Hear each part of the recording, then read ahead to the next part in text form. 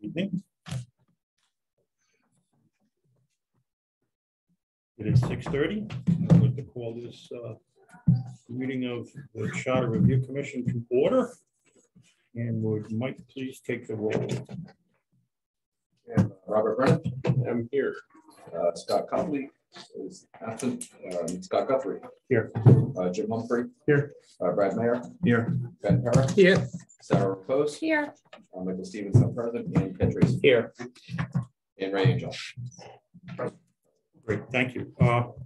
Scott sent an email. Scott Copley sent an email. He couldn't be here tonight, so we won't be voting on anything. And would you review the emergency evacuation? Please, that's it to the back right here, through the door. Great. Approval of the minutes of March 30th of 2022. Did everyone get a copy? Are there any corrections? Is there a motion to approve? So moved. Second. Motion made and seconded. All in favor? Aye. Chair votes aye. Full business. So the further discussion regarding elections terms, party affiliation ballots. Scott Copley brought up last week something about switching to 7 different seats on the council. And I said I'd check into it. I contacted Board of Canvassers today. They're actually meeting right now to restructure the districts because of the state redistricting. So hopefully we can get someone here next week, and hopefully Scott's here. And then, you know, if they can explain if it's going to be a real hard process or an easy process, just so that everybody knows. There's more information gathering. So, any other discussion on that particular item? If not, so you're talking about going from 5 to 7 to council 7 people. Are they at large seats or No. at No, districts? as districts. Okay. So the I agree with that better, more than the at large. Yes. So we spoke last week about the at large, and it just seemed like it's fruitless because it's hard enough to get people to run for a council seat, an at large seat, whether it be split halfway across the town by population or, you know, all the way across the town. It just seemed it would be a daunting task for someone to run for that seat. It almost makes it impossible. It'd be just as bad as you running for your house seat. Yeah, exactly. Probably bigger. Yeah. So the town is a big town, 65 square miles. So section 1520, amendment of the charter. We had some discussion on that last week too. Is there any more input from discussion last week? Just okay. We were talking the last line of the first paragraph. Is that eliminating that? Yeah, each recommendation of the committee upon approval of the majority vote, town council shall be placed on the ballot.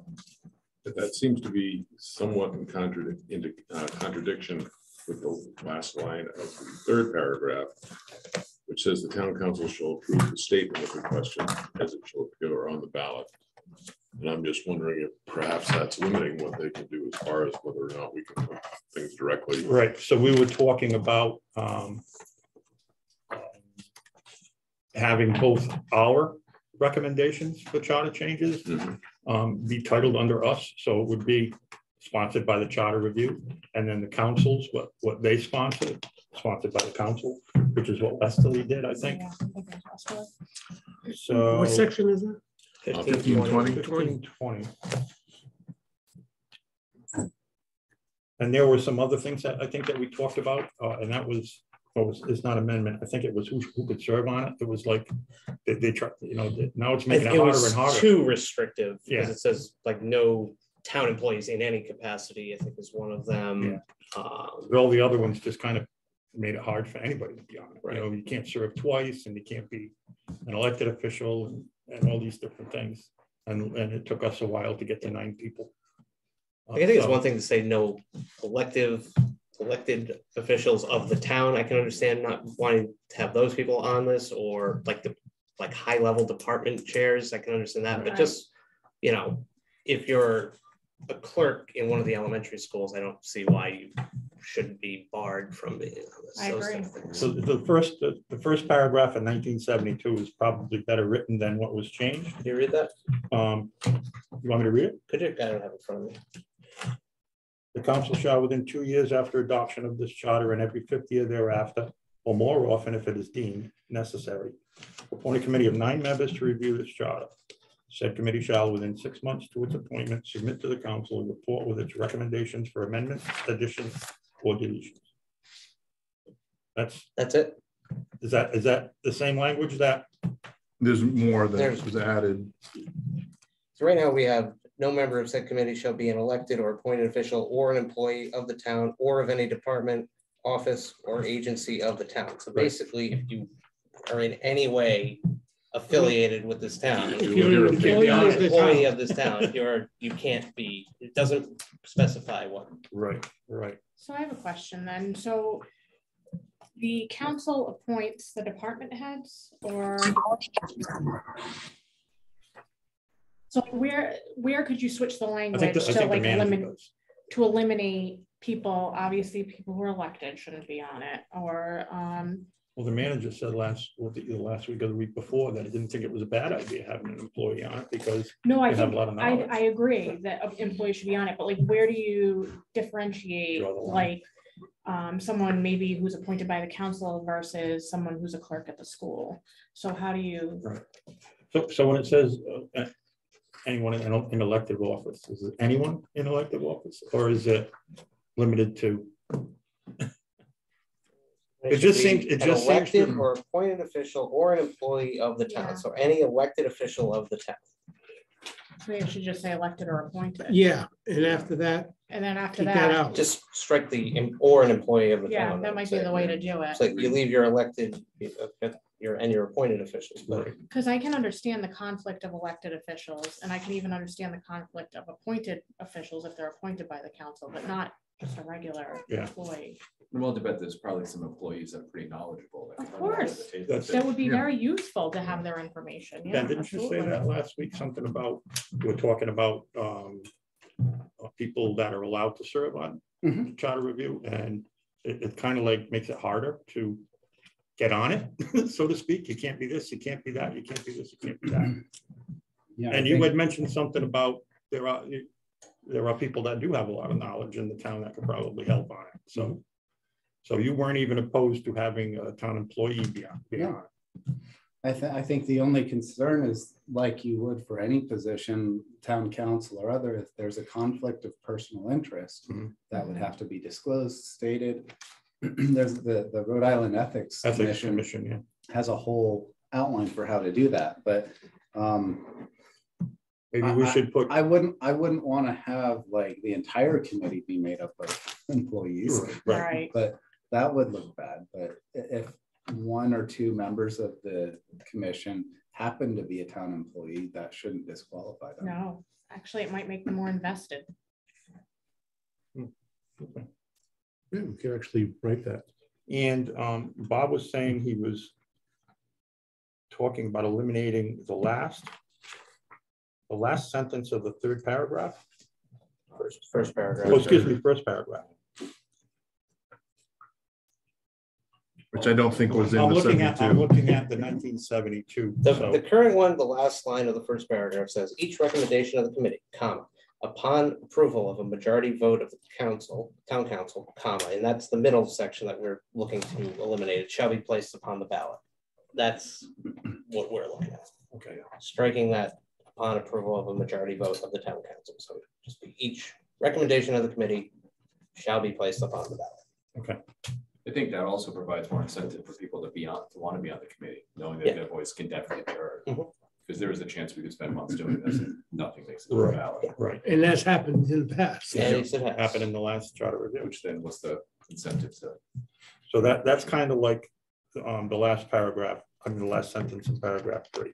The council shall approve the statement of the question out as it shall appear on the ballot. Basically, it's that. That just got moved from one section, or from one paragraph and incorporated into another. And it's still in this one. in the most recent version. Yeah, that's, Maybe we should consider putting something in there 2020, that allows people to be on it without being inconsistent or is with it 29? the ethics. 99. Right. side of it. Yes, about the third paragraph, the last line. I don't know, I'm going off a question for that. That just has to do with the language, so they will have already approved what you all recommend. So that's just a language thing that they shall approve the language that's going to be written. So I don't know that it's in conflict. Is that amended language that? Not that section. Not that section. I see your point, whether or not it's in Does that contradiction. define what they can do? I as think it far just as defines. With the that they can recommendation. approve- Recommendation. They can approve the language, but they can't not, double negative, sorry. They can't not approve what you people put before them. If you take out that line in the first paragraph, the last line. Okay. So they get to wordsmith, but they don't get to not put it on there. Great. And we also determined that there was no barrier to them putting a question on By that was themselves, by themselves that was in which they opposition did, to whatever is recommended. which they did in the last Last one and last two times, two times. at least the last two. They times. passed their own and put it in there. The budget referendum was the town council's Right. creation. Was there a charter commission in place then? So essentially what we would have is we take that line out is the town council can affect the wording. Town council can put their own amendment in there, but our amendment also has, our amendment suggestion has to be in there. So they have the ability, in either case, it goes before the voter, which is where it should go. Right. And we still have the provision that says if, they want to put a contradictory Right. question on there, Right, and then you that can, still goes. you still can goes put them before both the or they voter. can both be approved and whichever gets more prevails. Right. It shouldn't be a political obstacle to, ask other people a question. So, What we're saying too is, so if you strike that part of the last sentence in the first paragraph, but you still have that sentence in the last sentence in the third paragraph, where they can change the language Yeah. of the question. Mhm. We're talking about retaining that. that they can change the language of a question. The They're town approving council the shall same- approve. Well, the what's Well, I think presented it's on the ballot. well, let's say we want to put a summary, they want to put the whole text. Right. Which Fine. they don't do anymore because Right. last charter review, they said. You don't have to do do that that, anymore. but As long as again, as long as the language maintains the scope and intent, yeah, it should exactly. be fine. That's Right. But if they take it and totally reword, What you just said we should have in there then, because if it just, all it says is the town council shall approve the statement of the question, that pretty broad brush. yeah, I think what you just said is a sentence we could add in there and make it yeah. retain Above the, that- retain. I'm sorry. Oh, go ahead, Jeff, go I'm ahead. sorry. I'm sorry. Above that, it says which substantially expresses the purpose or identifies the subject. Oh, it's got matter. it. So I don't think that they can change it that much, because Right. that would be the argument. Yeah. And what we're thinking of doing is amending it to make sure that what this commission or, future commissions do goes directly to the ballot. And then, it will simply say that this is a recommendation from the charter committee. It didn't need, council approval. So we'll have to work on that a little bit more, I think. All right. Good. 801, financial provisions again. Any more discussion on that? Because I think Bob's ready to send something over there. Well, there's been a lot of work done, Yeah, actually. Oh, and I have one more question, by the way. Mhm. On the agenda for Monday night's town council meeting, last It says- week or this. that said that there was going to be an update for the council. Was that this past week or next week's meeting? He did an update last I Monday. gave the update. You gave did an do an update, yes. update. Yeah, I gave that update. I just said that you're working on it and that you're making progress and that you Tune in. plan to give an Update them update to here the council. Every now and then to get their input to see if we can I agree to. mentioned the web page and the survey questions and Okay, good, good. Oh, Office of Personnel and Records, I think that's over and done with, is it not, Ben? Didn't we come to the conclusion that you're the director of Yes, we did. something? Oh, hang You on. wanted enough. Jim has something. We skipped over finance provisions. A lot of work's been done. Yeah. I know Brad did a lot of work on timeline. Ben did some work on timeline, had several ideas. And then I am absorbing lots of information on this too. And I actually dared to kind of use my Amazon. Pass them out.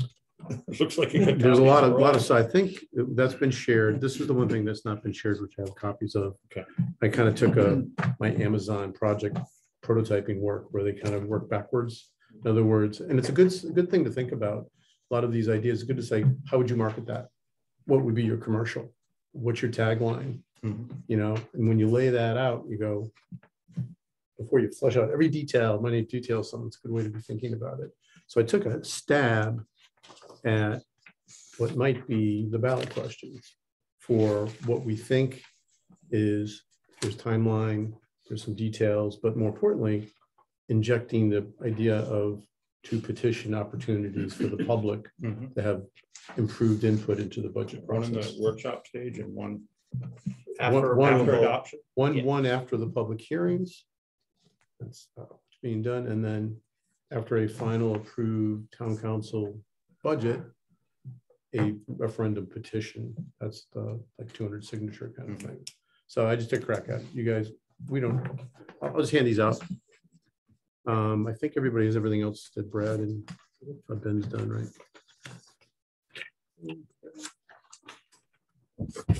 It's funny, as I looked at it a moment ago, I even found something else that I was missing. I think I have 2 copies. Thank you.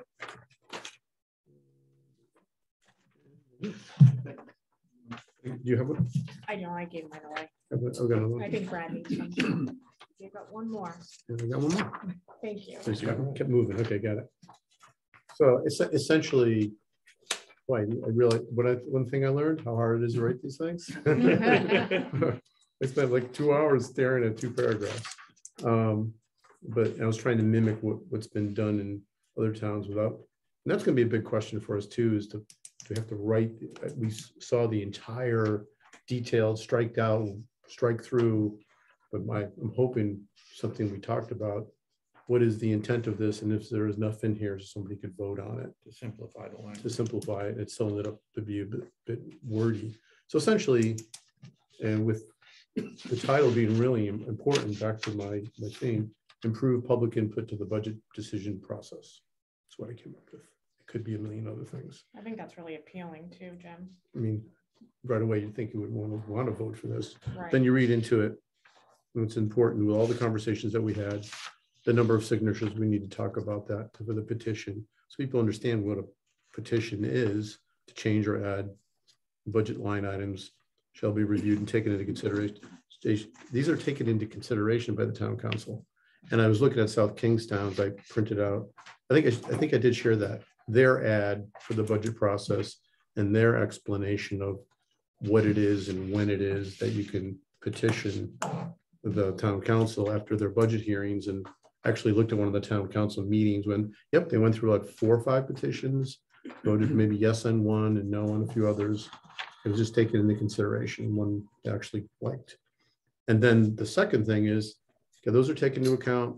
There's ultimately a final town council budget approved by the town council. Yeah, it happens every once in a while. Well, last week that same noise was going on. There was and another- The whole meeting. And it disrupted people that were watching. Yeah, he hit this Yeah. mic. I was watching it on YouTube and I'm going, what the heck is that? I Yeah. can't hear anything. So hopefully when we open a public content, Oh, see comment, my we'll bottle of ask- water. we'll ask It's a skeleton. anybody out there if they're hearing any background noise like the last time. Yeah, yeah, And that's see if we can address it. a good point. And yes, So go ahead. and continue. some part, part B is the town council final approved budget detailed referendum petition, 200 signatures of verified electors, can add or subtract a minimum of $250,000. I said, or 0.02%, my theme, I'm trying to get away from hard numbers, Right. whichever is larger. using I looked at your budget document then as a denominator to the final town council budget to either the municipal capital or school budget. I noticed other towns didn't really touch the school department budget on the earlier petitions. They kind of focused on the municipal budget. Because schools can't be funded less than Right. what they were the previous. Because it's year, according restricted to the state. Kelly's bottom line it. So that's really what I took a shot at. I think it's ultimately something we're going to flesh out. There's a lot of work on timeline and some of the other details. And even this process, I was talking with Ben, there might be one or two things they may be a second question. Because I know, Ben, you had a couple of ideas as well, if you want to talk about that. This is They got 3 letters. The 2 Bens are over 3 there. letters begin with a P. Get mine backwards all the time. You're too easy going. Tired, it can be. Yeah, I hear you. One of the things we're talking about, looking at Brad's document as well, is this separation of where it becomes a development of the budget process and when it becomes public input. I think that pretty much is the point on Brad's document here, the 4th Monday of February. Following that, on the 1st Monday of March, after the advertisement of the public hearing, which is really the first time it goes out to anybody that's not involved in the actual development process gets to see it. So does that make sense? That's where you get to basically see, this is where we're at right now. This is what Yeah, we're planning. all this is background, and I really don't care what the timetable is on that because you guys know a lot more about it than I do. It looks like, Brad, you just backdated everything. Yeah, I like certain picked the first date. week of June and then I tried to keep in the same breaks in. I did that for this year's budget process, and budget I presented Monday night was like 2 weeks or a month ahead of last year's. So we're like way early, and that has been problematic already. And this puts it even earlier than that because we don't have numbers from the state. Right, I've been thinking really about that. can't get Yeah, there for a complete budget in that time frame, and so as long as this isn't going into the charter, No. we have flexibility. We have Yeah. to manage around. Right, it's Reasonable, but kind of where does it become a public? like I think the only hard dates in the charter, the financial town meeting and referendum. I don't think there are any other like. so there's a couple of things in addition to that about the location of where the financial town meeting takes place. It specifies the high school auditorium, and like it's not necessarily available this year. They've got things going on, so I think we're set for the financial town meeting, but we couldn't use it as a polling place. So again, the charter getting too specific creates its own problems. Yeah. But The budget calendar, is that by ordinance? no, it's Contract you're talking about. By resolution, the budget calendar. Okay. So this, what Brad is showing us is like a sample budget calendar. yeah. And maybe some of the wording that's in here can be melded with what's presently written down. In case there's anything in here that helps you as you move forward, so. How much time do we need from, if there is going to be a final referendum? How much time needs to be from when the town council makes their quote unquote final approval to then have a referendum? Before the beginning of the next fiscal year? No, so Actually, we have specific advertising requirements. Yeah, so For 2 weeks when- before. 2 weeks before the public hearing. Yeah.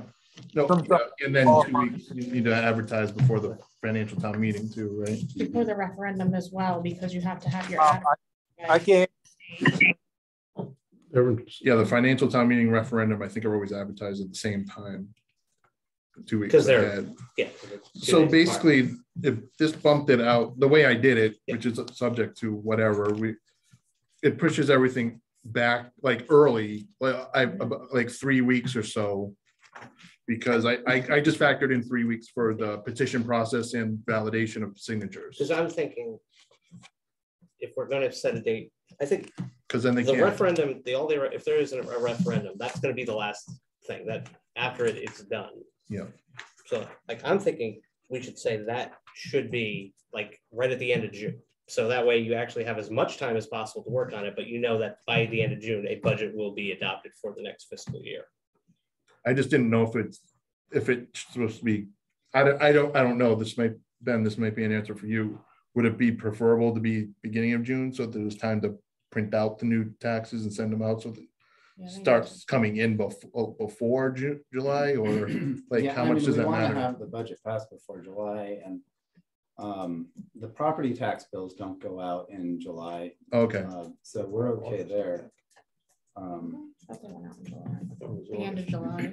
End of July, yeah. Because they're due for the beginning of August, but yeah, your tax assessor needs to set the But tax. we need to be able to have everything set and ready to go. And if there was an alternative budget for the voters to consider, that budget would need to be advertised. And I don't know if it would be necessarily have to be a financial town meeting or a public hearing, but it would seem appropriate to give the public an opportunity to speak to that alternative before they vote on it. Yeah, so there would be time. So we'd have to wait for the petition process and then the validation of signatures before they could even post, before you could advertise for the. So it would push it back. And I mean, if you had, let's say worst case scenario, you have the election on June 30, up or down, it's going to be one or the other. Knowing in advance that it's either going to be tax levy A or tax levy B, it could be ready to go. But it won't be an up or down, it'll be either or. Right. If this passes. Correct. Right. Is that something that maybe when we draft this, we can do something instead of saying the all-day referendum has to be the Thursday following the first Tuesday, if we just put language that says on a date no later than June 15th? Yeah.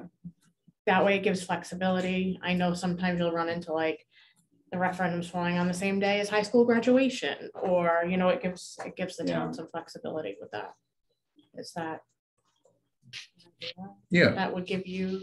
Yeah, it gives us more options to. I mean, the later we push it out, we don't have to start the processes early. So That might be a question, if you don't mind asking the tax assessor, like what's their do or die date kind of thing, where they would feel comfortable knowing this is our budget, so now I can do with it what. Yeah. It's on the last day of the previous year. I know the fiscal year is July 1st it starts, but I don't know. I remember last year, as we got down to the final budget and there were tweaks where they wanted to budget for a tax increase of 2.99%. Mm-hmm. Now, with all the fluctuations and assessments and valuations and new properties coming on and coming off every month, that's a moving target. And it was causing a great deal of anxiety and stress that the tax assessor had to hit this number.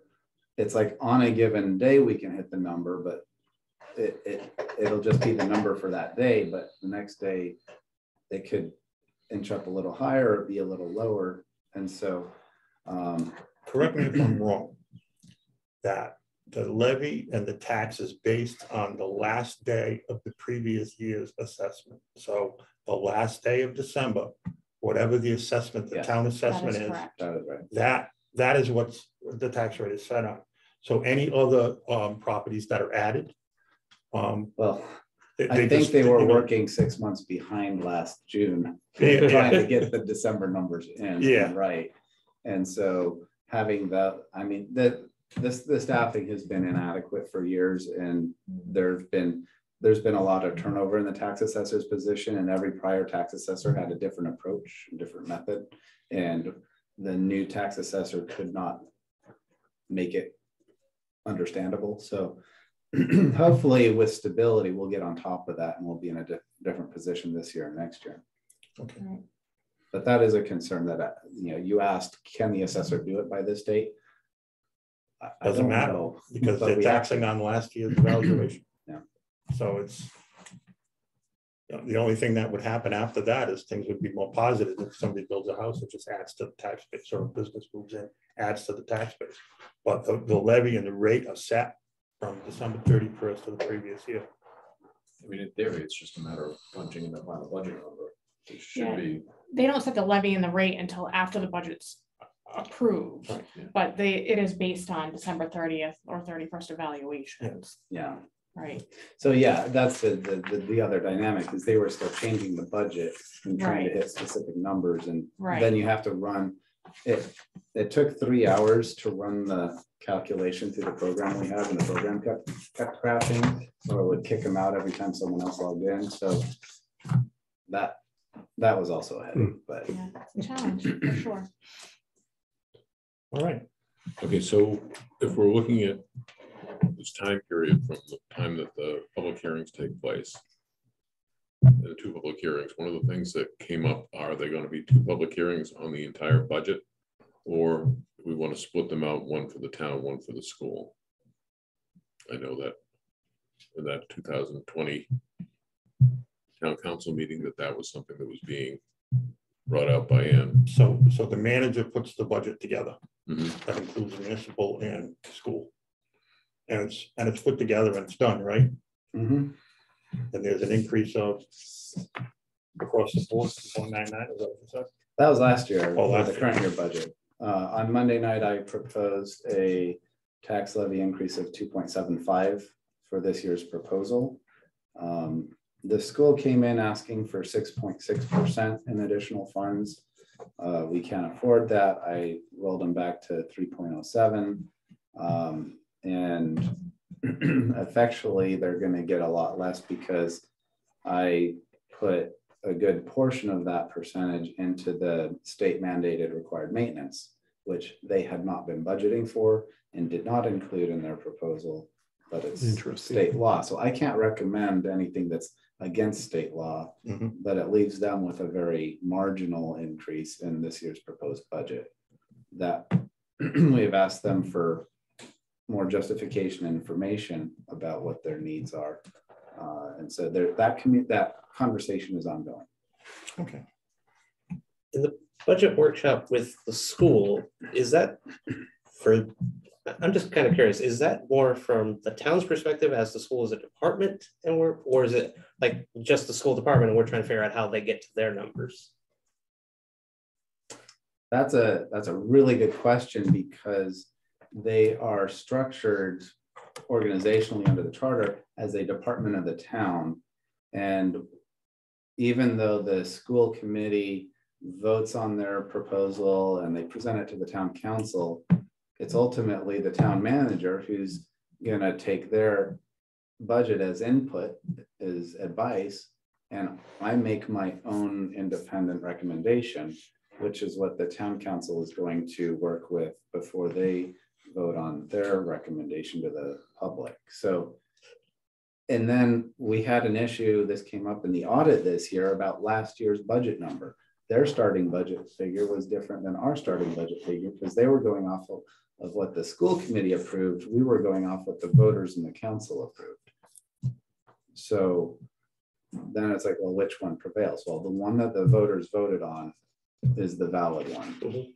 But there's some pushback as to, well, that's not what we voted on. Well, their authority doesn't extend so far. But that's kind of a historical tension between the school and the town in terms of governance and who has the authority and who works for who, and they have needs.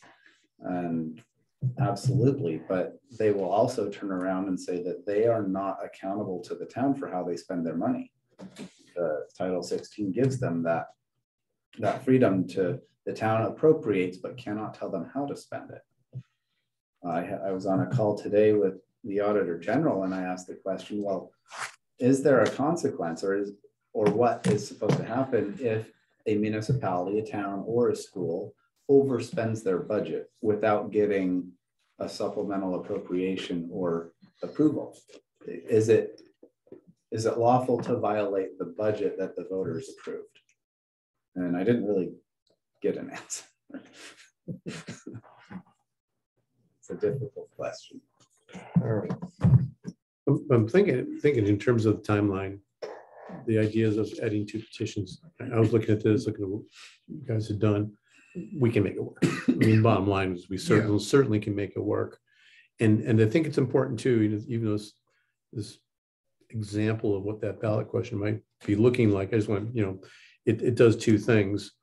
The referendum's not just up and down and we're going to just have it. It's got to be a well thought out petition that is pushed out. And you brought up a great question, because the other towns, they don't have a review of those petitions. They just accept them and put them on the ballot, it seems. But you make a good point. How does a voter digest those? Just like the town budget, they should have a way to digest those as well. And a lot of our thinking was, we don't need that FTM, which is just an informational session now before the referendum. But maybe something like that needs to exist so that if there are petitions, it would be a petition review. They might need that because they already have public hearings to review the budget. It might be a great idea to have that, because then here's petition A and B or C. From a practical standpoint, I don't know who would present the petitions. Yeah. Because it wouldn't quite be right for me to represent. Right. It's an elector. Opposition to my recommendation or whatever the town council passed.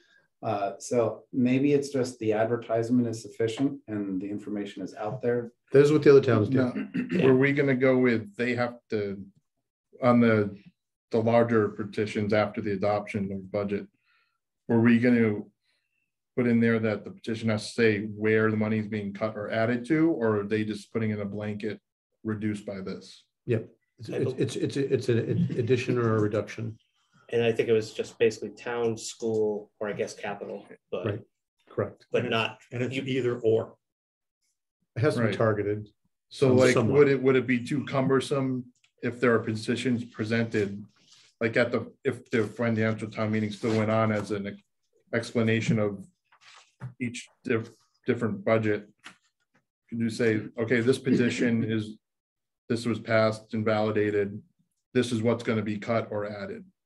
Like, could that be part of while they're explaining it, or would that not be something to do? I thought it was more to the top.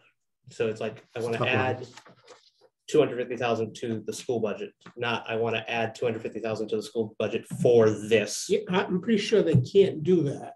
Okay. If you, well, I know you can't do it for the schools. We can't. Yeah. Or like the town. I want to add 250,000 to the municipal budget to go to the parks department. I'm pretty sure you can't do that. Right. But I can just say earmark. add 250,000 to the municipal budget.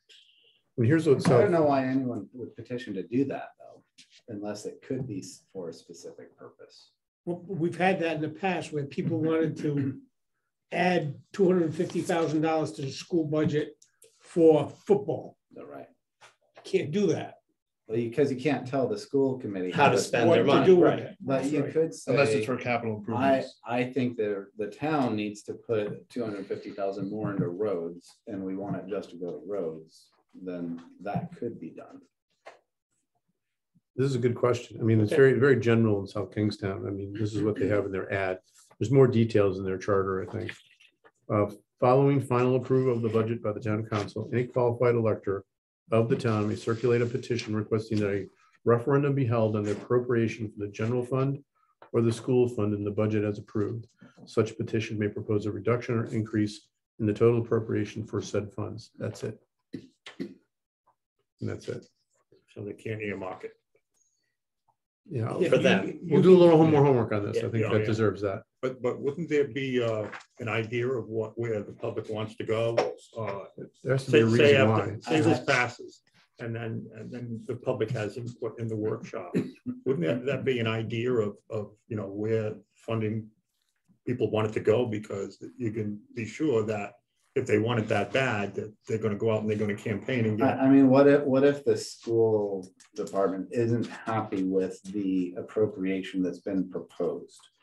And so they get a bunch of parents, teachers, and staff to go sign a petition because they want an additional 500,000 to be appropriated to the schools. And, you know, When you think about that, we always talk about the infamous FTM, right? But that's exactly what happened at the beginning of the meeting. It was approved and voted, and there was a lot of people there to increase the school budget, and it did get done. This would create a petition process to do potentially a similar thing. right. Only it wouldn't be one final budget up or down. You'd have an alternative A or B, Either or. Correct. which The I think is a approved town council mitigating budget. factor for Right. one of the drawbacks I heard about the financial town meeting was it was a war of attrition. Whoever could stay till 2 or 3 a.m. would ultimately prevail. You got The that people right. that left early were just The out. vote passes. All right, I'm out of The here. school budget was done first in that case, and all the proponents all left after the school budget was done. And I just want to repeat again too, not only this will improve public input, that is the goal, and it's what we've all been talking about, but the referendum may or may not happen depending upon the effort put in to get signatures and write those petitions up. And two, we were thinking that what is a giant informational FTM might not be necessary, which would be, I think, would be a good thing, because there are workshops and public hearings that are well advertised.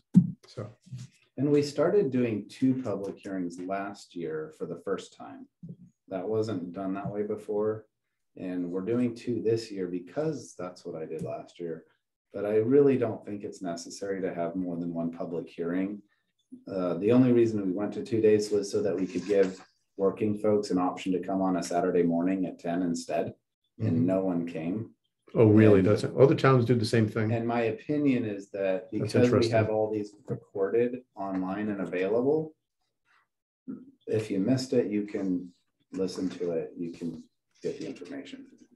That's a And good you can point. still come to any town council meeting and speak under public comment if you want to have another chance. That's a good point. I think a lot of towns do the 2 public hearings. However, I don't think you need, I think it'd be nice to have a second if needed kind of thing. So that way, like if at the end of the first public hearing, someone comes out with, you need to cut this, you need to add that, the council's like trying to gather more information to make an informed decision on what people are asking for, then they could have the safety net the second meeting if they need it. If they get everything done in the first public hearing, then leave it there. It's an interesting idea. It's optional. Well, Yeah. in this case, I like it for the petition. If there's an alternative, Right. there's a second bite at the apple to speak your mind. I just know my thing a couple years ago was like the whole process while it's going on, until you say this is what we're approving, this is what we're planning to send to the voters. Everything before that, I just kind of just seems, I don't want to say irrelevant, but it's like, until I see this is what your plan is, I think that's when you get people who want to speak out if they really disagree about it. So I like this, that we're basically, this is our plan. And then you have the small petitions that if you really say, hold on, I think there's something you need to reconsider here, and then still go that way. But This proposal is similar to what the council president put up. And the town council has her own amendment to the charter, it's very similar, yes. and it never got seconded. So I'm thinking that that's probably what she would like to do. Because it kind of like does the same thing that she wanted to do, although the numbers I think were a little bit different, but It's the same concept, because I read her let's do some proposal. pros and cons on this, and let's send something to them to let them know that we're trying to get something to them to help them get a budget passed. Because we don't need any more no's, because it's All it does is cost us money and hold us back. yes. So let's study Jim's question, or these questions here. And you said you worked hard and you're trying to look for corrections, and you stared at 2 paragraphs for hours. My brother-in-law once told me, if you want to know that there's a mistake in what you've written, read it backwards. There you go. I had suggested a subcommittee for this work, and I mean, I'm just thinking, Ben and I have spoken. Bob, we've actually met. You hung sure out. you? John, that's fine. Let's call him Jim Thorpe. Jim Thorpe. Good Lord, it's not good. But I know you worked on it a lot too, Brad. I know Ted's. I was thinking maybe the 4 of us anybody else wants to be part of this, but I'm just thinking, I was just thinking too, just the concept of to petition, maybe refine it a little bit, is something maybe we can at least vote on as a group saying we want to do this. That, because otherwise we're just fine tuning it. Mhm. We're fine tuning timeline, things that are chart need to be in the charter. Not everything needs to be in the charter. I feel like in our next meeting we could vote on that. Yeah. Does everybody agree with that? I think I'll refine that. I'll reach out to you guys. Does that make sense Through to Ben. everybody? Yeah. Through Ben. To Bob, Ben, Jim, whatever your name is. And yeah, through Ben. Yeah, through Ben. So I think what you said, we could work one-on-one, which we did. Mhm. But I think when we expand it, we've got to work through Ben to Yeah. do that. Right. Mhm. So I'll reach out to you guys through Ben. perfect. I won't reply all. Okay. And not reply. I've been good about not doing it. Okay, as far as the pros and Okay. cons, we come up with any cons on it, because we do have a list of some pros. Good point. Okay. What would shoot this down? What are the disadvantages of trying to do this? I can't think of any because nothing is happening because there's the political will to do things out there right now is practically not there. And everything that has to do with government, people really don't want to be a part of. It changes the way you've always done things. Well, Right. that's what That's an easy Upsets the Fatal status quo. we did do that too just recently. So we've done it once already, basically. And in the end, the people could say no. So let's try to make it so that they'll say yes. Right. And make it easier for them to be part of the budget process, which this will do.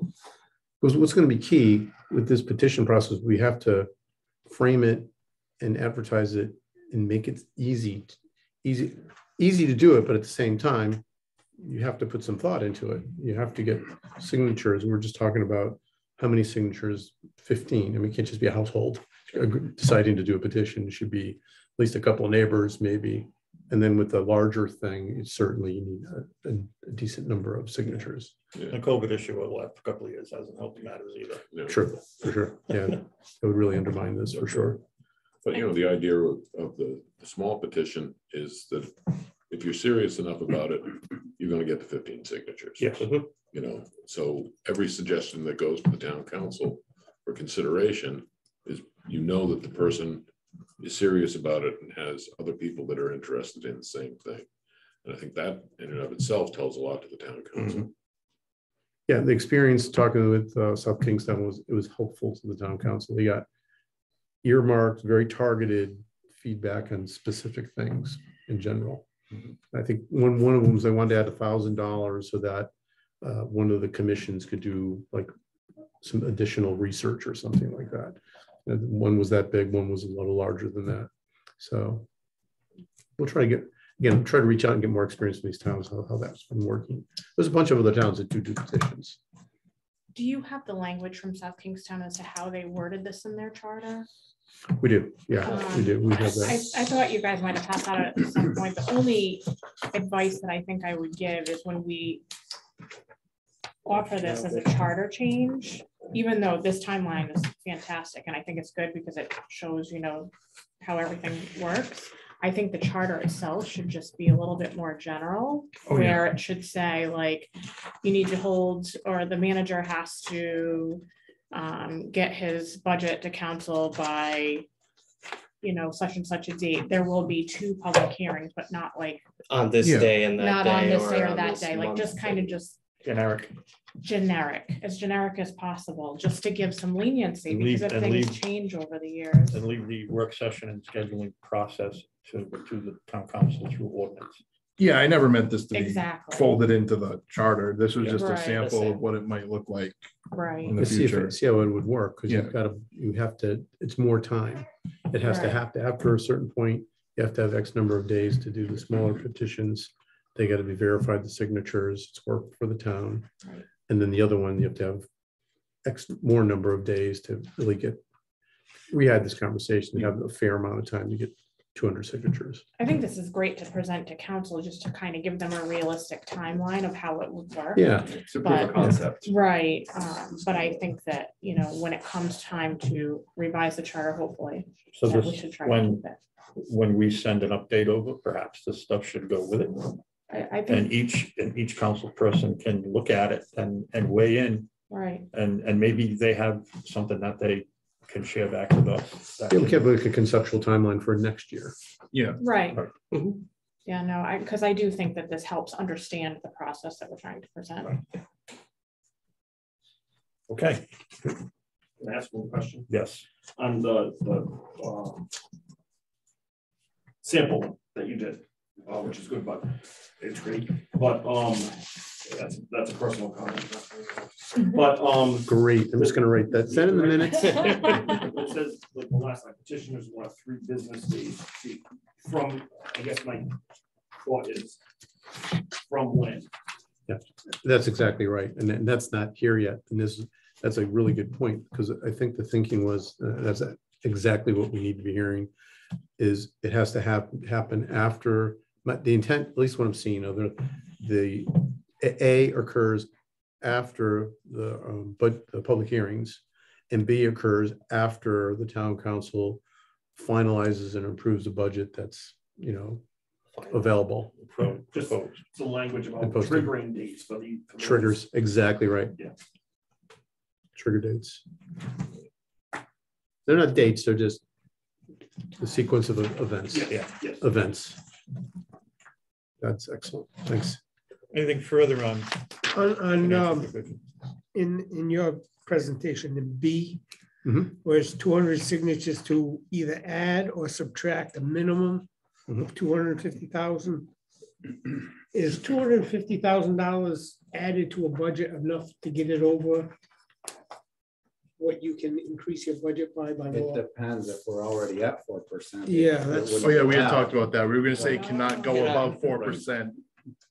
It cannot It go, can't cut. school it can't go department below the previous year's budget. Well, Or just, so Provided- functionally, if you were to take the town's overall budget proposal of 114 million this year and say you have to knock off 250,000, it's gonna have to, if it's gonna reduce the school below their amount, which in this year it would have to come off the town side necessarily.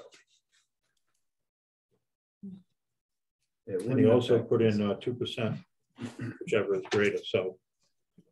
Yeah, In that same question. that's more of a Yeah. triggering for the minimum. You're right, right.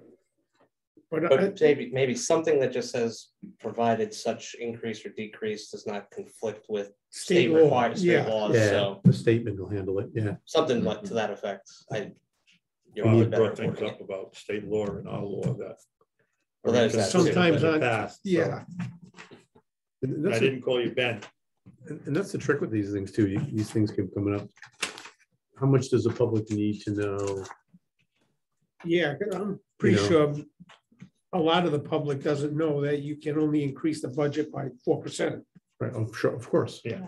Only people that work with the budget realize that. 15 years ago, we had an all-day referendum that would have increased us over the cap, and it was like, well, if it passes, we'll figure that part out then. And then we did, and we didn't, it failed, but I'm just saying, like, that was a question. It's like, you know, like, if you increased your budget by $2.5 million, you're gonna be increasing your allotment. I don't remember what the number was. I think the cap was at 5% then, but it was like, you know, You but go still, we with went through the whole process and it was like, well, if it passes, then we'll figure it out. So, Brings up another point related to it in that if you're going to be submitting one of these petitions, perhaps it should be a standardized form available from the town website with an explanation of all the details that are necessary for it. Mhm. So that if you want to start up a petition after the budget has been approved, you know, you need 200 signatures, the budget has to conform to these guidelines based on the state. It can't go over 4%, can't cause an increase greater than the 4% cap, you know, whatever is necessary to make that legitimate. Have that as the explanation based on the signature form that they can download, and then you're getting everything in the same way. and everybody has the information that they need in order to do it.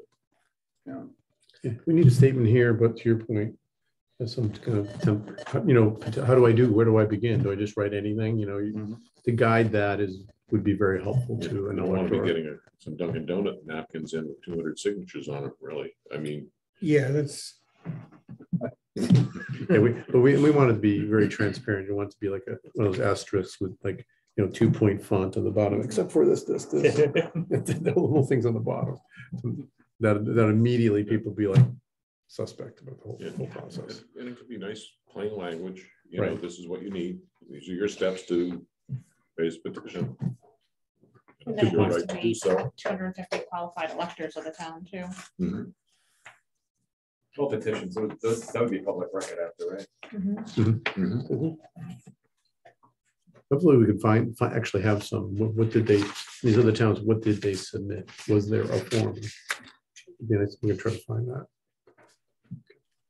All right, can we move along a little bit? 6.4, section 9, Office of Personnel and Records. I think we closed that. Ben is the Director of Personnel and Records. 6.5, the procurement threshold of $10,000. I think we wanted to turn that over to the council to make it a ordinance. As long as it's not inconsistent with state law, state purchasing laws and so forth.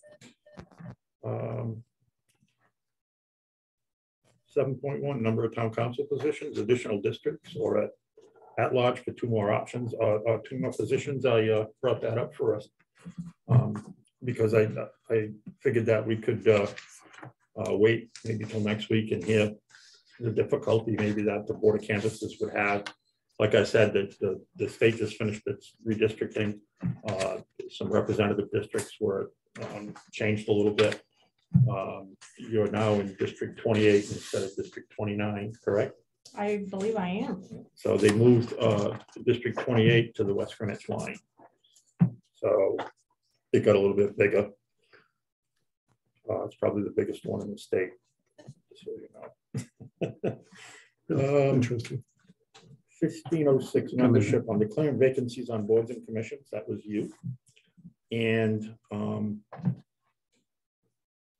you have the power, and actually you only you only appoint one. No, you have three powers. It was like auctioneer, town sergeant, and the Economic Development Commission. was it that one? What was it? Another one? Citizens. It wasn't a citizens thing. I don't remember what it was.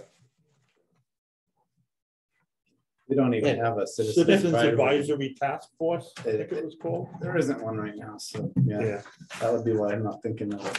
Yeah, so let me,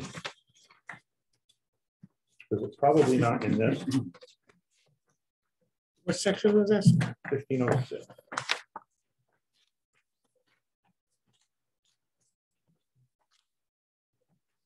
One of this came up because on Monday night, the town council did act to terminate the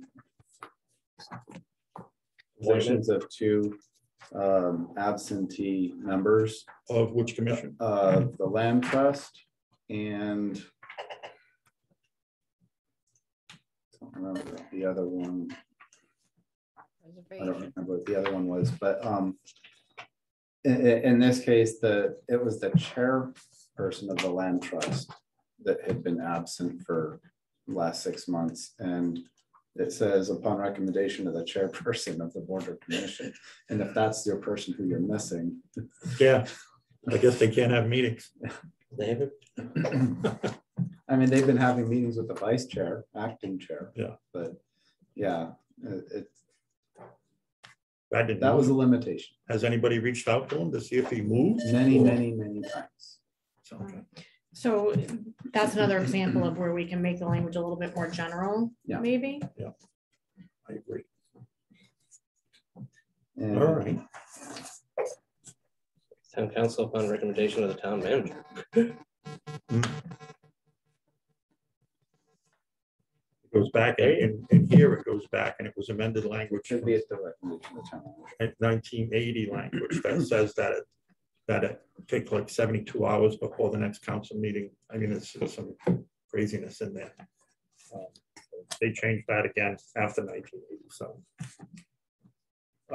new business. Has anybody taken a look at the municipal code, chapter 260, fire department? No. Okay.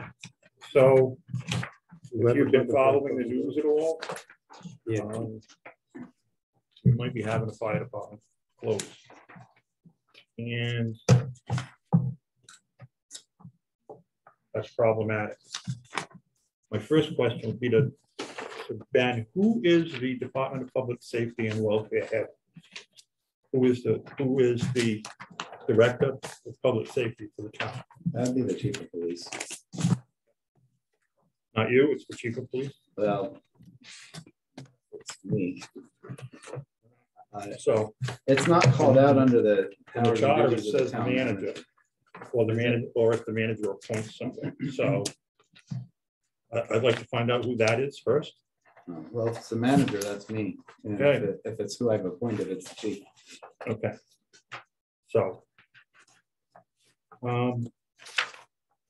back in 2013, when this first happened, the town council president, while it was all in court, I was there, I was a representative. They were going to collapse and they were going to fail without an emergency influx of cash. So the town council at the time voted to give the fire, loan the fire district $300,000 to carry them to their next Fiscal year. no, to their next collection of taxes to continue to operate. I came to this meeting and there were probably 100 people in that council chambers yelling and screaming at the town council. What the town council didn't tell them is that there is a safety valve in this town if a fire district fails. And it is what I just said. It is in the Code of Ordinances, or municipal code, I should say, and it's under special acts. So back in 1948, a gentleman by the name of Everett Hudson Sr., who was a senator at the time, introduced a bill just to make sure the town is still covered in case the fire district fails. This language this is out of the law book at the State House that I researched way back when. And when we were all going through this problem, and we had a meeting out in the council chambers, and the governor was here, and the receiver was here. It was Stephen Hartford at the time. All of the fire district chairpersons, all of the fire chiefs, and some representatives and town council members. So it was a huge problem back then. It's going to get even worse this time. In May, I saw a note for in May, there's going to be a referendum to pass an 15.8, I think, tax increase. Where do you think that's going to go? So they're driving themselves into the ground. Short of having the General Assembly take their charter away for not doing their job, we're stuck with it. And like I said, this act is in place. It was adopted by the town. If you read it in your code, it would tell you that a vote shall be taken no later than January 16th of 1948 at a financial town meeting type thing. There is no record of that financial town meeting being held. Believe me, I watched. I had the clerk's office look. I went through the town council minutes from 1948 until as far as I could go. Question, is this the state code or the town code? Town code. Town code word, because he said it's an act. It's a special act that was adopted by the town council. I don't know how. It is in the code. What chapter? I can't, yeah, I've been. Because it's not even in my code of ordinance. All right, so it's chapter 260. Mine only goes up to Special acts. 250. Article 3, fire department.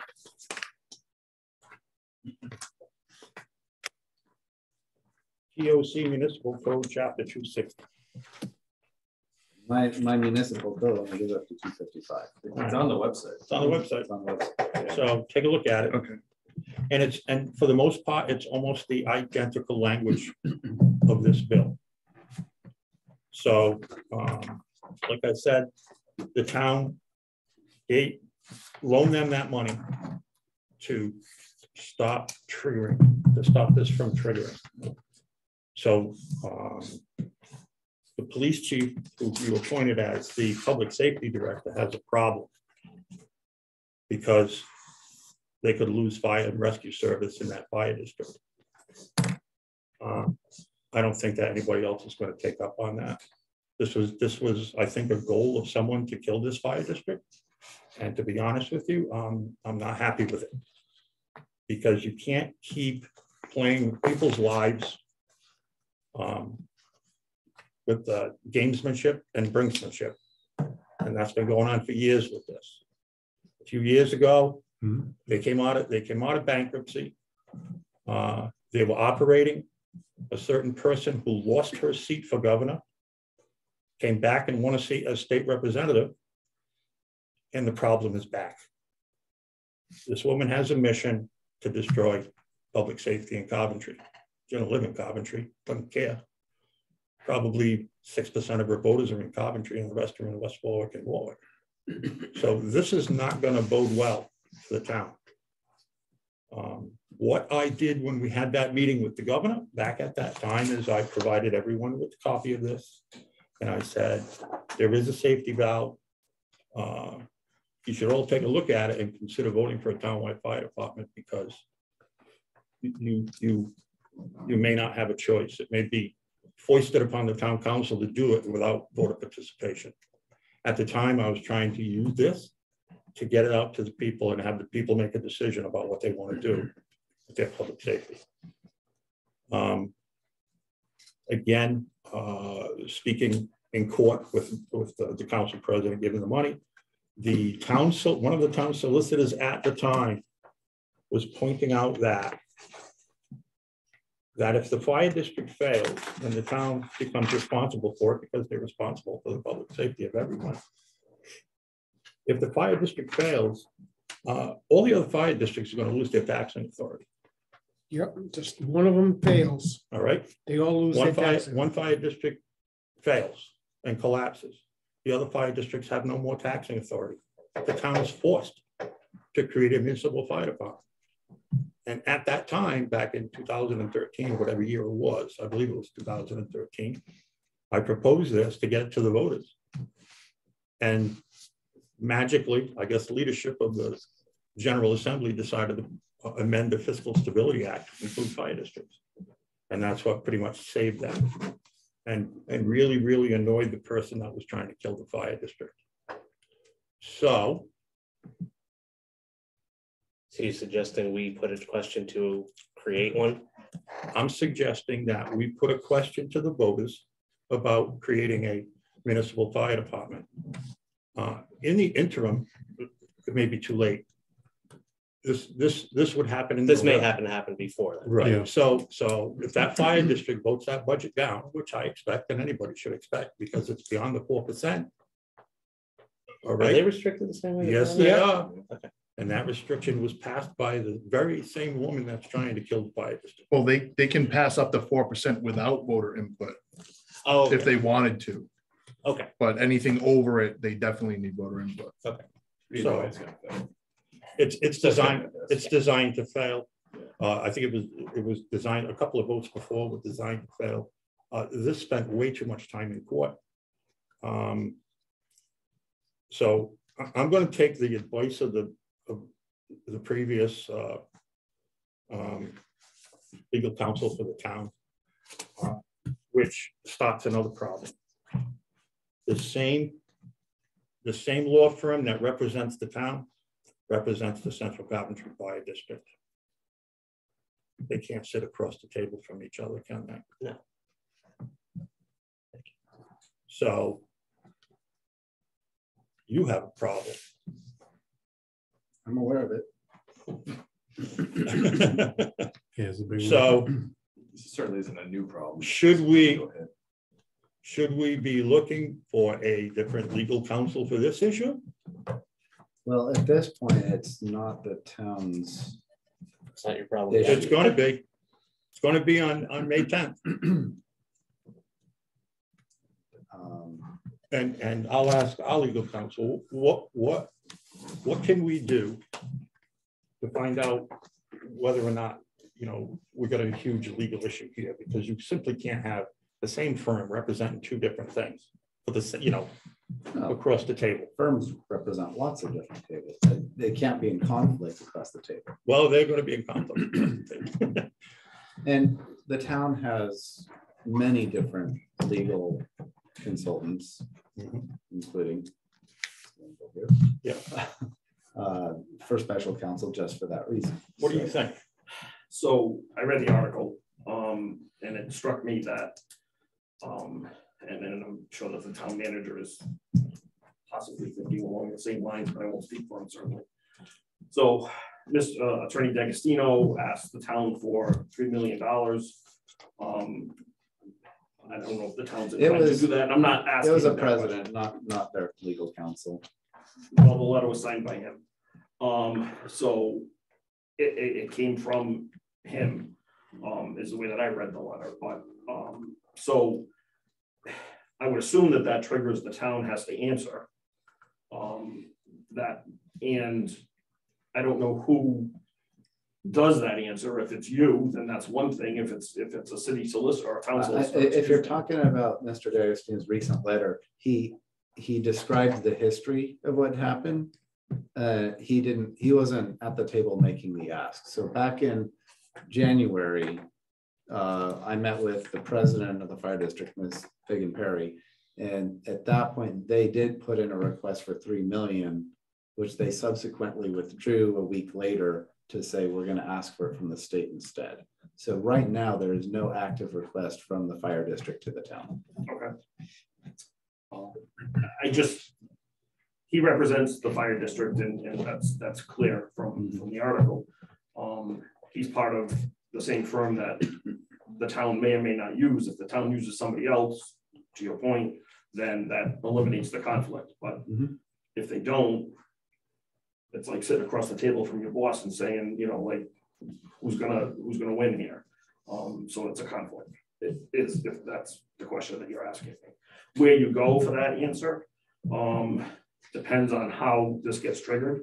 If it could be a moot point, depending on how things play out, or I would say we'd have to go to the business calendar potentially, or the ethics commission possibly to look at that.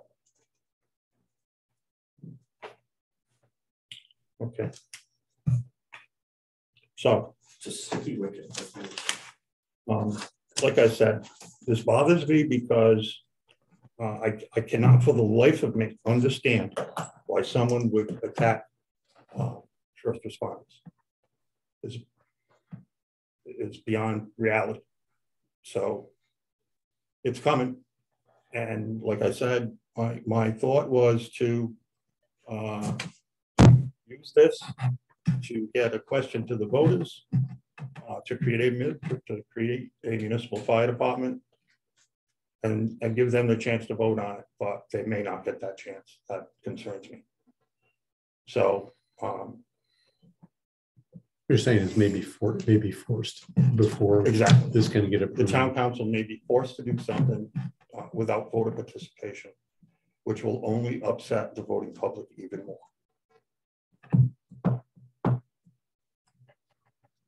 Questions? This is a thought that I actually was thinking of more generally, not related to this, but do we have to wait till November to put questions to the voters? Because we have a budget referendum that's open to the same electorate in June. Any chance we could? The budget referendum isn't considered an election. And this is not. Okay. I think it needs to be on a general election ballot. Okay. Not a special type thing. I'm just trying to think of time wise. That's all I'm throwing out there for.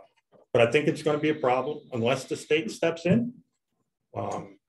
They're well aware of what's going on. The governor's taking a look at it, and we'll see what happens, but I don't see the state giving them $3 million when they can't run their own business. They're blaming it on an overtime law, but there were 2 other fire departments that addressed that overtime law 3 years ago with their respective unions, so to speak, to Mitigate the problem, if you will. mitigate it, concessions, this, that, and the whole 9 yards. Instead of waiting till the last day and asking for $3 million, you're not doing your job. So, I've had to deal too much with this, through the years, and I used to not sleep nights because of it. Because Central Coventry was primarily was in my district. So, there's always blame going on something. They blaming it on Well, the a first time law. around, it was all about an accounting error. Correct. Yeah, it was. Someone had an extra 0 in a property value and they were expecting a lot more. That's what it was. But it got changed over by someone who changed the narrative to it being a lucrative contract for the firefighters, blah, blah, blah, blah. It's the same group of people that moved to a 3-platoon system to save money, then ran up this deficit, and now they got to move back to the 4-platoon system to save money. And they need the $3 million to do it. Yeah, it was an interesting read on the overtime. Yeah. And the platoon system. And ever since I moved here in 2014, it's been nonstop problems. Any suggestions or thoughts? What do you want to just let everything collapse? I mean, the idea that you have from a charter perspective, from a ballot question perspective, which to your point may be too late, is that budget shifts becomes part of the city budget essentially. But right now it's separately taxed, right? We all have our district and we give them our checks. I'm not sure what the combined fire rescue budget is for the town, but I would assume it's upwards of $10 million. That's what off the top of my head, that's what I came up with, about $10 million. When we were discussing this back years ago, I think it was 9.2 million. Mm-hmm. So I'm sure that it's up over 10 now. Is that just for Central Coventry? No, that's for the entire town. So put all 4 together. I'm actually surprised it's that. I was interested to read the history of the Central. There were some mergers over time. When I was in high school, there were 7. Right. And then 4 of them Consolidated into Central. Mm-hmm. And that was supposed to save money, but I hear that it didn't.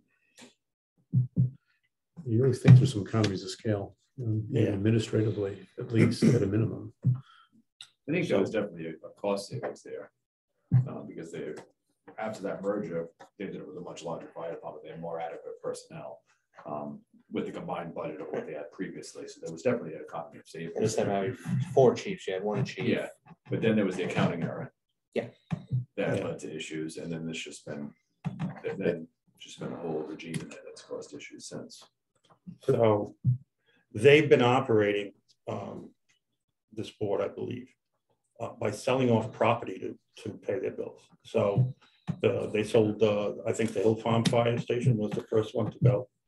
Got sold at 9 in the morning and to someone that got resold at 2 o'clock in the afternoon for a huge profit.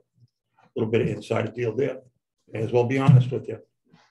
And they sold the Harris Fire Department. Bill's Pizza bought it. He was going to do something with it. And then he thought about knocking it down to make more parking for his pizza parlor, but it's on the National Historic Register. So that's not going to happen. And then recently, the Washington Fire Station was sold. I'm not sure if it's before or after the new roof was put on, either by the taxpayers or the potential purchaser. But I followed some of the meeting minutes from their meetings. It sold for $375,000, and it's got a sign on it of the guy that's on the board of directors. So there's a lot of strange things that happen with certain district boards, and I think that there's going to be a fan that's going to meet something pretty soon. But if the time is right, from the Charters Commission point of view, to do a ballot question, if the time is right, if it makes sense, it's a good idea. Personally, I think if we voted and the council passed the resolution to put this to the voters, it's their decision.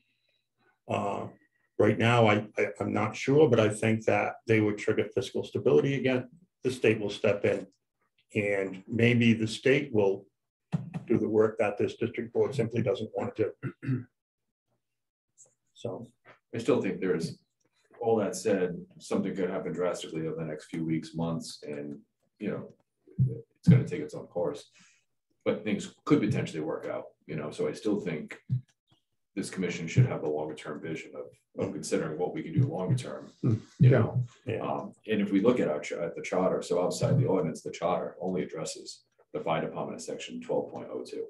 Real simple, where the Department of Public Safety and Welfare shall be responsible for, in bullet point C, is control the town activities related to firefighting, fire prevention, and other public safety functions that the town may engage in, and other such other rescue and safety programs that the town may be engaged in. So it's pretty broad. But I'd be interested in discussing, like, setting a hard date in the charter in which the town takes full responsibility for the fire protection and replacement of the districts. And maybe that's an 18-month window. Maybe it's 20, I don't know. And it would give them time to fix their stuff, Yeah. and the other fire districts to prepare themselves for it. Yeah. Because there's property, there's that, all that stuff has to be carried over. Had that fire district liquidated back in 2013, before the town stepped in, the taxpayers of that district could have faced up to $22 million of debt that they would have to pay. So it's an interesting and pretty scary subject. So important. I mean, just the stories are probably countless, but you know, my neighbor had a heart attack. They had trouble finding my street because the street sign wasn't visible. I went back and there's a little dark area, but bottom line, they need to get there. They need to be close. They need to be there on time. And all this going on is just super concerning. Yeah, this would make you not sleep at night. And we also need good talent too. Like, the town is known for really good teachers. I can speak back in the day, we had excellent firefighters. We've seen such a mass exodus of talent from this town in the last 5 years. Losing so many of us seasoned, experienced firefighters and EMTs to our neighboring towns. It's kind of been a brain drain. So we pay to train them and then they leave to go somewhere else. Yeah. Time to stop that. It's been retaining good talent's been very difficult. So if I were you, I would brush up on my Central Coventry Fire District issue that started in 2013. You could probably Google it, and you'll probably read all kinds of articles, and you'll probably read some court testimony if you want to. I think it was Gerard Bouchard versus Central Coventry Fire District was the court docket. It's a problem. So brush up on it and weigh it, some of your decisions. So, and if nobody has anything else to say, I'll open it up to public comment. And we have some public. It was nice to hang in there. So there's a hand there. Oh, John.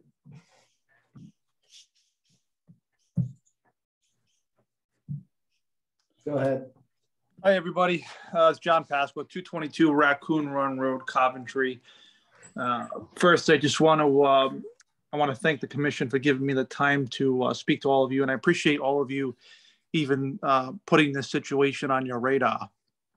I recognize that the Charter Review Commission is limited, unfortunately, to long-term solutions just because of the prescribed process that you guys have. But you know, and this is a problem as Mr. Guthrie was saying, that it's rapidly approaching. And so, you know, as a current lieutenant on Anthony right now, been in the town. I started in the town as a volunteer, 20 years ago, and I've been careered now for 12 in the town. So I've kind of seen the whole chain of events from when we were a bunch of little fire districts to the Coventry Fire and Rescue Alliance, all the way through to where we are today with this, you know, turbulent ride we've been on. But as Mr. Guthrie was saying, he's 100% correct. There's a big problem looming very rapidly, and the effects, unfortunately, are going to be far-reaching. You know, and there's some of the things that a lot of us are not thinking about, like if God forbid we lose Central Coventry, in say 12 weeks from now, there are things that you have to consider, like places that hold liquor licenses that have a requirement to have fire and rescue protection. You're not going to be able to put these people in these buildings without it, because you won't have a fire department. You can't say you're going to be covered by Anthony. You can't say you're going to be covered by Hopkins Hill or West Warwick or Western Coventry or whatever, because they don't belong to Central Coventry. And one of the tactics we use in the fire service is called mutual aid. And the description of that is in the name, mutual aid. So if you don't have a fire department to return the favor and to return the expensive response, there's really no obligation for the other department to come and respond to your calls. So these are some of the serious things that we're looking at right now. And I can tell you at the Anthony department, we're half the manpower that we were even 6 years ago. We're down 50% because of budget cuts. Back when this was happening, we had 16 members. Today we have 8. We cross-man an entire department with 2 firefighters. When that rescue's out, there's nobody to take a fire truck. And Central Coventry's seen the same type of reduction over the past few years too. I mean, they went from 5 fire stations central to down to 2. So it's a significant and severe problem. And the solution, there is only one solution. The solution is a one fire department, whether it's a district or a town department, needs to remains to be seen. Could it be a district first, informed and built, and then taken over by the town? Could it be a town department right off the bat? Could it be a district and be that way forever? These things have to be looked at for sure. But without a doubt, the only solution to this problem is one department. And one thing you have to understand with these fire districts is the town of Coventry operates as a single fire department. We protect almost 40,000 people over 62 square miles. And we're one of the busiest departments in the state. I think we cleared 8,000 calls last year. And so because we're so busy and we operate with a chemical plant in town, many multifamily structures, a lot of high hazards, we operate as one department. And when you have one department like Central or Anthony or Hopkins Hill or any one of them that are understaffed or the budget's upset or they're collapsing, it upsets the entire town because we're operating as one already. So I agree with Scott's idea, Mr. Guthrie's idea, that we have to put something on the ballot. And I can tell you that if any of you spend any time on social media or make your way around town, you would hear a resounding yes when you talk about having one town fire department. If you mention it online, it's the comment with the most likes. It's one of the most supported measures in this town that there is having a single fire district. And it's been that way for many years, and especially with the people who've been in town for a while and seen this debacle come back and forth. But this problem's coming, it's coming quick, and something needs to be done. It remains to be seen if the state's going to step in. The state and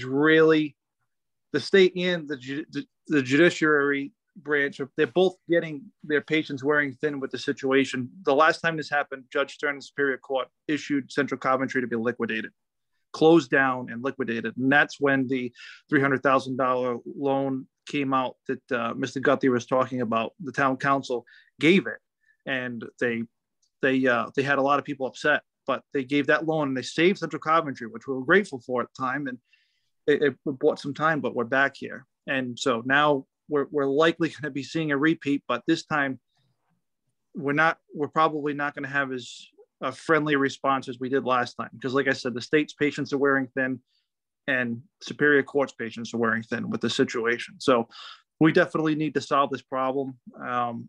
One town fire department is the answer. We need to find the way to it for sure. Thank you. Thank you, John. My initial, I wasn't going to put this on the agenda until further along until we got some of the council stuff done that they really want. But here we are. This happened. This is happening, and now what do we do? It's going to become a public thing. So, 2 more. Go ahead. We'll go to Mr. Al Magno. Magno. Good evening, members of the commission, Chairman Guthrie. I won't take too much of your time. My name is James Almagno. I'm a captain at Central Coventry Fire District. I'm actually on duty right now. Some of you in the room I'm familiar with, some of you I have not met. I will totally stand behind everything that Lieutenant Pasqua just relayed to all of you. Just to give you a boots on the ground perspective of where we are today, some numbers for you to consider and take as food for thought. In the year 2021, the combined districts of Coventry responded to 6,226 calls for service. Year to date for 2021, we are at 1,674. The year to date in 2021, on this same date, the calls were 1,335. So a year ago on the exact same date, we're already 300 plus calls ahead of where we were last year. Central Coventry responds to roughly 80% of that, either within the confines of the Central Coventry district or as aid to our neighboring districts. I will also tell you, as I sit here this evening, I have grave concerns about the western end of town.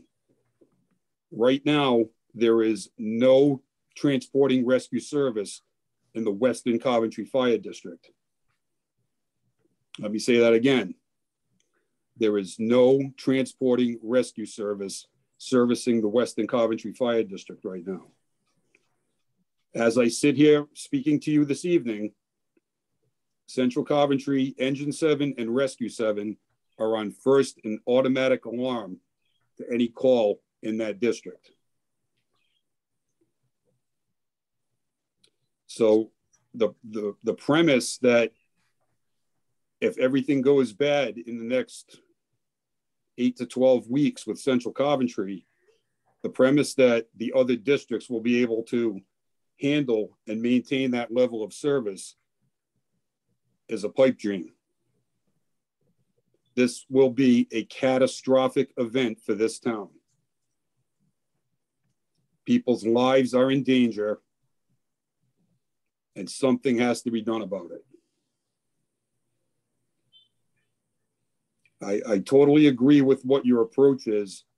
And I think you're considering something that is long overdue as far as one department, whether it's a town department or a district department. But it has to happen. I'm not going to get into the whole minutia of how we got here. That's going to be publicized, and there's going to be, you know, a lot of opinions as to how we got here. Any of you sitting on that commission who know me know that I've extended an invitation to all of you to contact me for any information that you want. Those of you that don't know me, feel free to reach out. Feel free to come by the station, see the system, which is an outdated, antiquated, archaic system. This is not a game. And if this district goes down, people are going to die. There is no way to sugarcoat that. I've worked for this district now 21 years. And this is absolutely frightening what's going to happen. And Chairman Guthrie is absolutely correct. This is all politically motivated. They're pointing at the overtime law as the cause for this. When more information is disclosed and you get the real picture, you'll see that's not the case. This is the fire department that people rely on when they pick up 911. It doesn't have set hours from 7 a.m. to 9 p.m. This isn't Cumberland Farms. And I'm only taking this opportunity because you're the first public body I've probably had the chance to speak with and have audience with the town manager. So I thank you for the opportunity. Thanks, Jim, and I can hear the concern in your voice. Can I ask him a question? Yes. Jim, I just want to clarify. You said that currently Central Coventry is first due for everything in Western Coventry. Is that correct? Right now, Engine 7 and Rescue 7 are on automatic response to Western Coventry. Yes. So for what reason? No staff.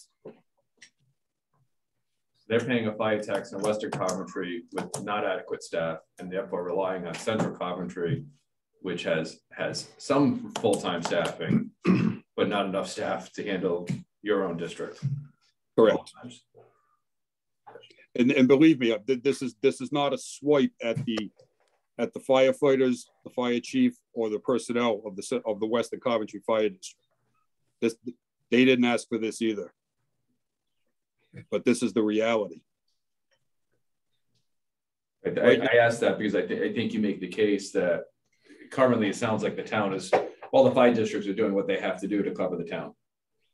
But yeah, we have different districts paying different amounts at different district boards. So things just don't balance out.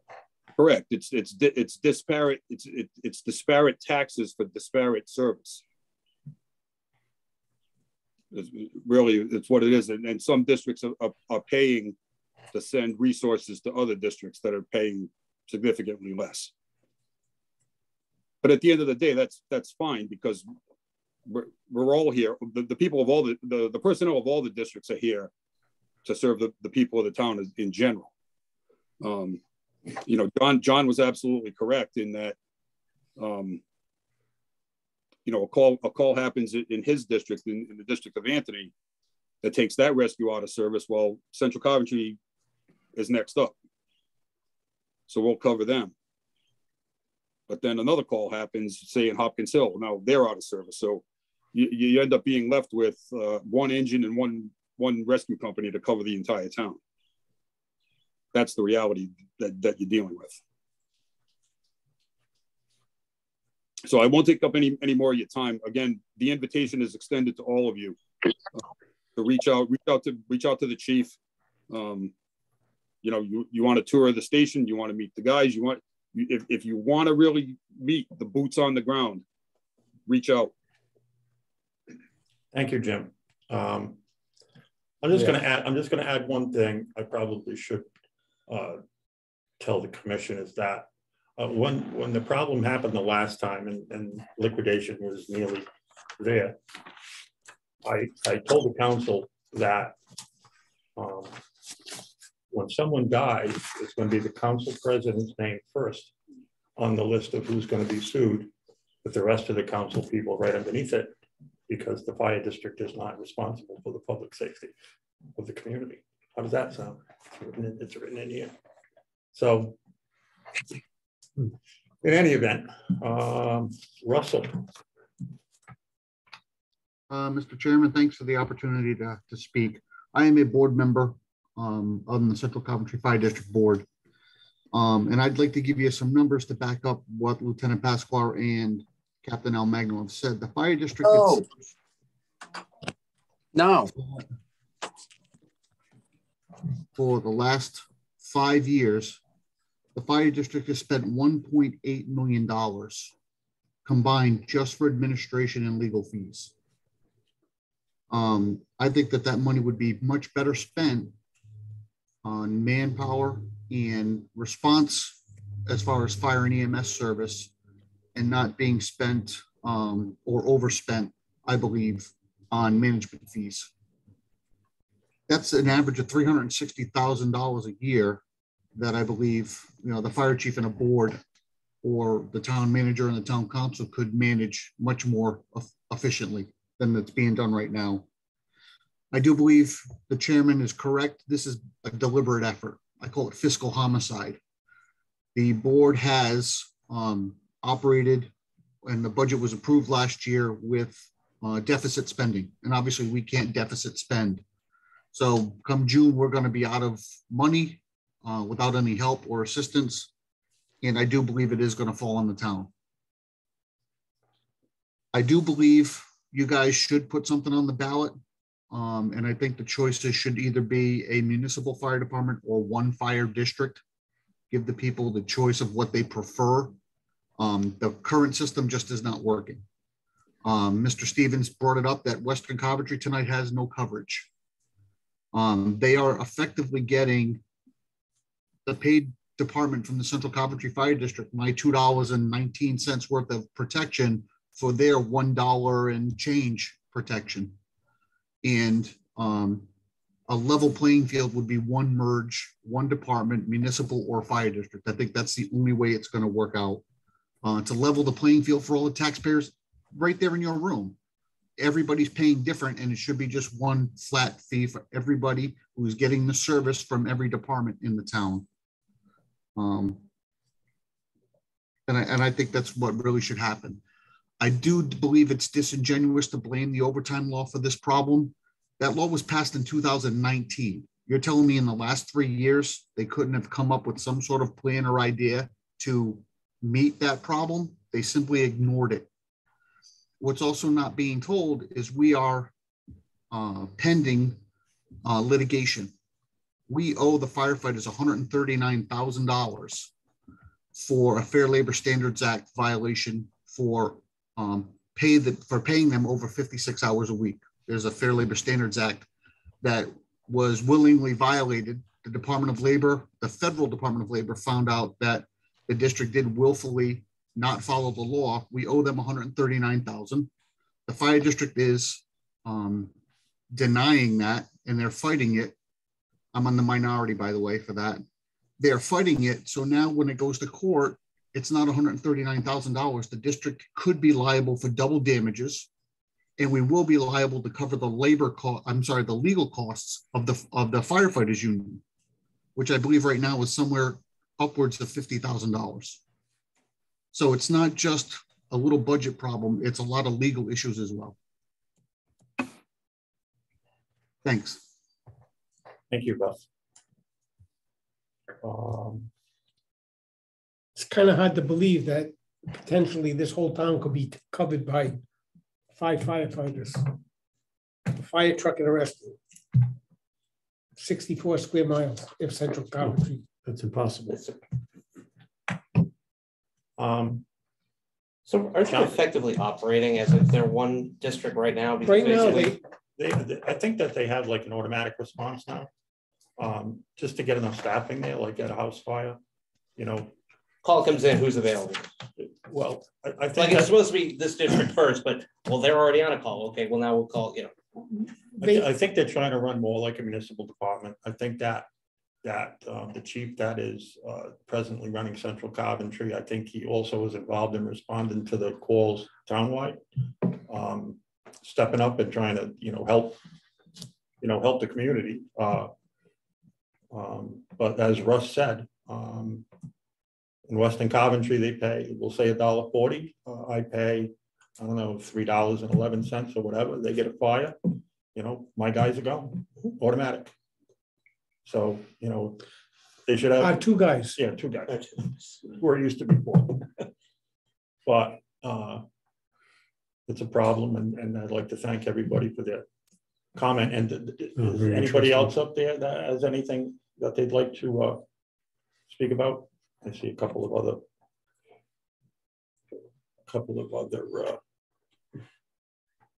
members of the public out there.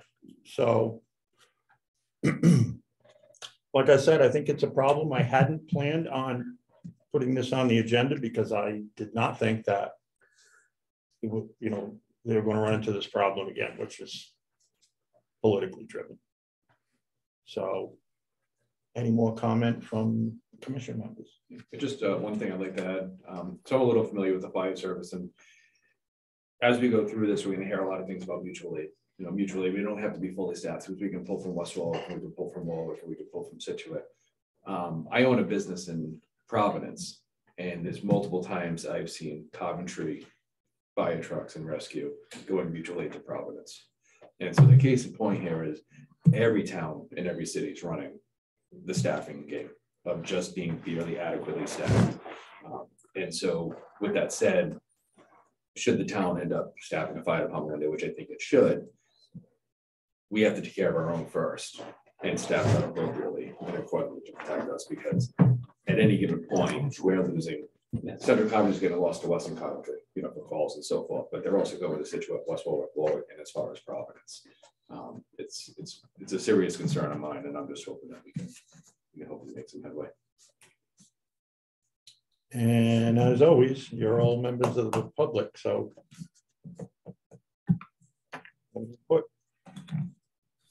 Maybe only good, glad we brought it up. It's huge. I saw it in the news. It's in the news. It's everywhere. It was in the news everywhere when I moved here in 2014. And here we are again.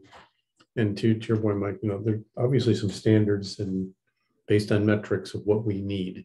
So it would be nice to know somewhere out there is what we need. And a lot of folks on the phone probably, I don't know where that is. It would also be nice to know, yes, we're in deficit. Yes, we don't have enough staff. And we're doing everything we can to handle it. It'll be nice to know what do we need instead of just a ballot question. We need a town fire department. What is that? That'll be nice. That must exist somewhere. And there's just probably standards with every town, and maybe not. You probably know better than I would. I've had fire departments in other cities and other states. So yeah, there's a way to do it. There's a way it's done. The way it's done in Rhode Island is a little different. So, from a manager standpoint, looking at what it would take to solve this problem, consolidation is a very attractive and appealing sounding thing. The devil's in the details, as always. If you were to consolidate all of them together into one, the typical arguments of whose patch are we going to use, who's chief, are we going to keep who's on the board? I'd say you'd have to abandon them all and have a brand new, assuming it's a town-wide single district that's still independent of the town, a whole new election for a whole new board, selection of a whole new chief, compilation of all new policies, procedures, and they can take best practices. But a new district would have to be a new district without any of the baggage and histories following them from the previous districts. That's going to have its objections and it's going to have its heartaches. And usually most consolidation efforts fail. The taxpayers will revolt because of the difference, the disparities between the different districts and the expectations of what it should cost, what level of service they should have. So that's a sticky wicket. If you were to stand up a town department, one of the challenges is under the state law, the town cannot increase its tax levy by more than 4% from last year's budget. So where are the funds going to come from to add $10 million from the existing 4 districts in order to run a single department? We don't have a mechanism to raise taxes or to provide the service, and standing up a department internally is also going to be a concern from a governance standpoint. At the town council, on behalf of the taxpayers, they don't want to assume the bad decisions, good decisions, or any decisions of what other departments, districts may have taken. They'd want a clean slate started. If we're going to start a department, well, we'd start our own independent one, start it fresh. So there will be obvious tensions, because then who's going to pay the bill of the old Central Coventry Fire District? Well, what about the apparatus? What about lease or capital payments or purchase payments on bonds and notes and that sort of thing? It's in the code. Read it. I did read that while we were sitting here. Yeah. So there's a lot of mays, not a lot of shells. So yeah, it's still going to be not obvious. So the reasoning behind my wanting to do this and not expecting to have to get this out so quickly was the East Greenwich Fire District was absorbed by the town, so they're no longer a district. And they were afraid that a district board could do the same thing in East Greenwich that they did in Central Coventry.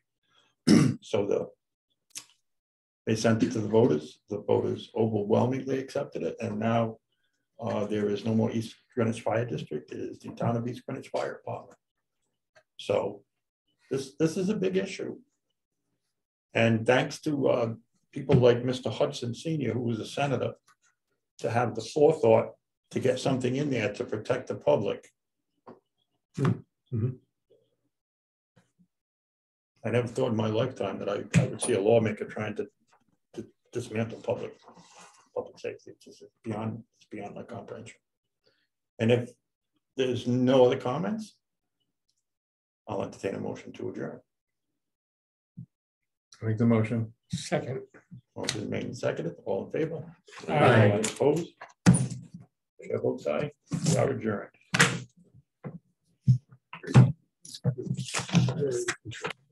All right.